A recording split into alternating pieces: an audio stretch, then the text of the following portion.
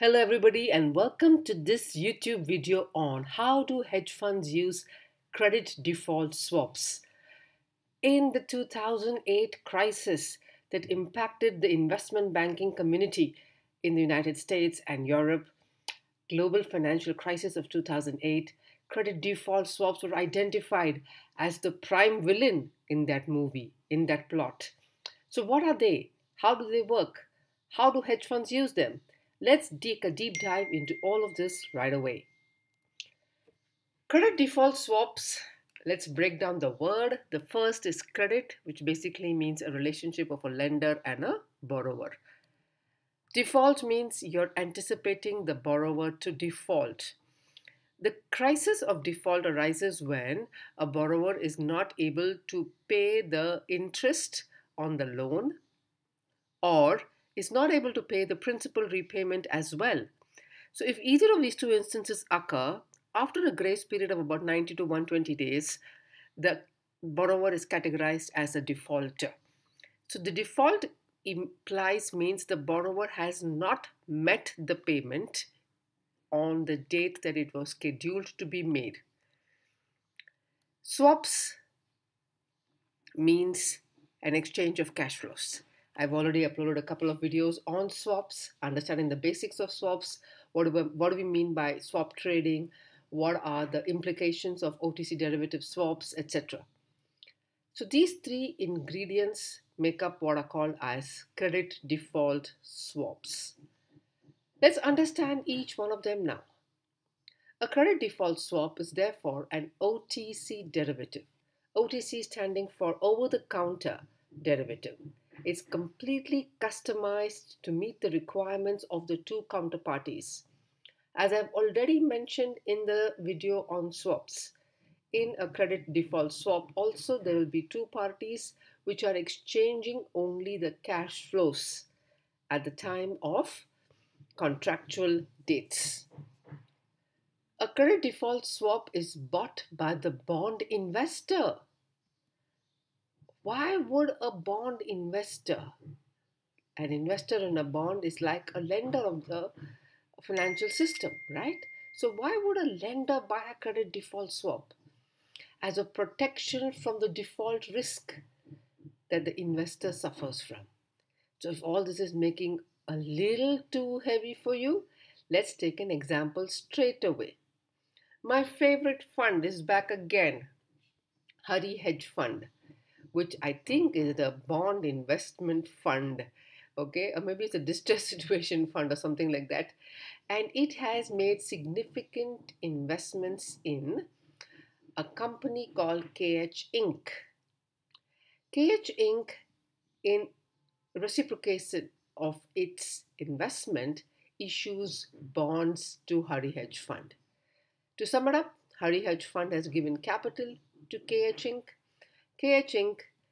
has issued bonds against this capital, and the relationship between the two of them is KH Inc. is the issuer of the bonds, Hari Hedge Fund is the investor in the bonds. This is the underlying transaction. Okay? Moving on, Hari Hedge Fund as an investor, does it face any risk? What do you think? Will you be able to identify the risk that a bond investor faces? Yes, my friends. The biggest risk that any bond investor faces is the default risk. The risk that the investor does not receive the coupon payments on time or does not receive the principal on time. This is a most important driving factor for bond pricing, that is, creditworthiness of the borrower.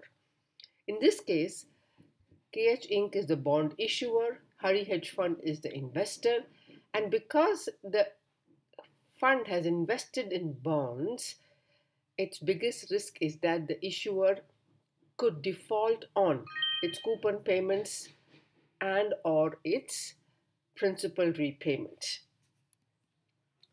Hari Hedge Fund therefore wants to reduce this default risk.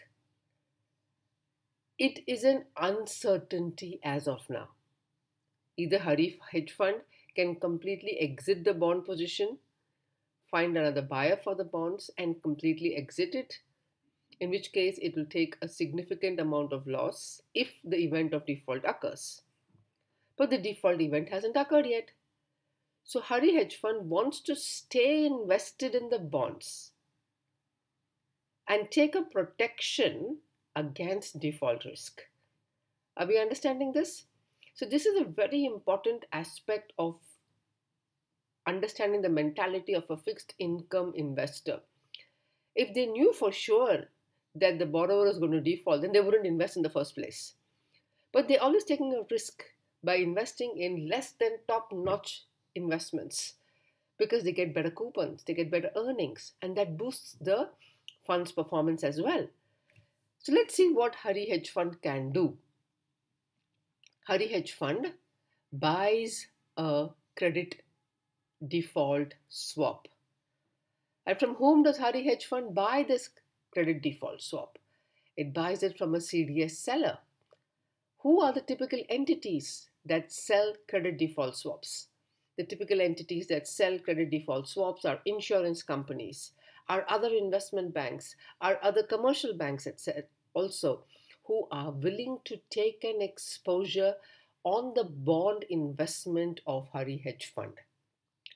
So a credit default swap is now protecting Hari Hedge Fund from the event of default if KH Inc. is unable to pay the coupon payments or the principal on time. The credit default swap is an OTC derivative. It's over-the-counter derivative.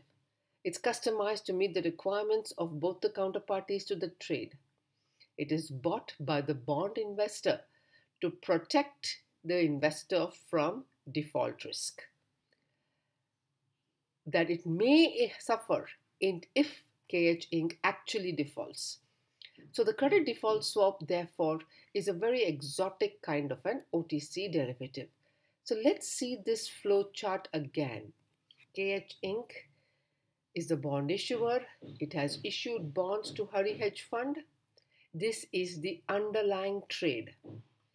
Hari Hedge Fund is not sure, it's not comfortable with the risk exposure and wants to buy a protection against default of KH Inc.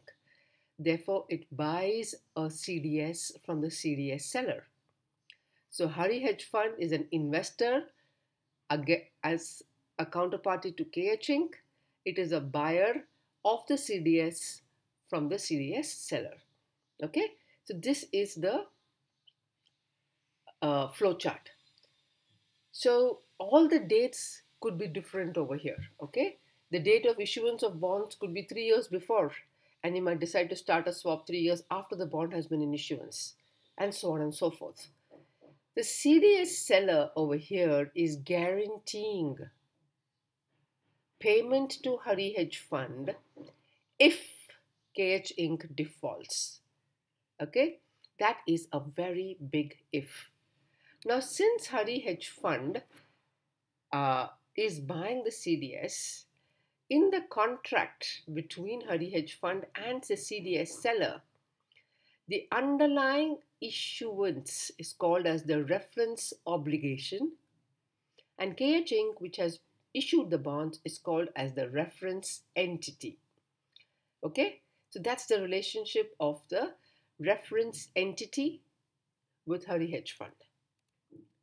Now what happens? KH Inc. has issued bonds to Hari Hedge Fund, and since Hari Hedge Fund has bought the CDS, it must always pay premium to the CDS seller. This premium can be annual, it can be quarterly, it can be semi-annual as well. Most of the CDSs that I have researched for this video are annual premium payments. So the CDS seller always collects the premium from Hari Hedge Fund every year as long as the CDS is outstanding. If KH Inc. defaults, the CDS seller then calculates the payout to Hari Hedge Fund. Hari Hedge Fund takes a haircut. Why? Because if KH Inc. has defaulted and Hari Hedge Fund has invoked the obligation under the CDS, then the CDS seller is obliged to pay the upfront principal to Hari Hedge Fund. But because these are discounted cash flows, there would be a haircut that Hari Hedge Fund takes. Haircut means the loss in the value of the issuance because of prepayment, because of market values, etc. Okay? If KH Inc. defaults, then CDS seller compensates Hari Hedge Fund for the investment. Hari Hedge Fund will never recover 100% of its initial investment. It will recover about 85 to 90%, but it is still better than getting nothing at all. If KH Inc. does not default, which is a very good thing for Hari Hedge Fund, the CDS seller collects the annual premium. There is no payout that is given by the CDS seller. The annual premium that is paid by the CDS buyer, that is Hari Hedge Fund, to the CDS seller is a sunk cost and will be paid irrespective of whether the payout happens or not in case KH Inc. defaults. Thank you so much for listening into this video. If you like the content, subscribe to the YouTube channel, like and share with your friends to grow the investment banking community.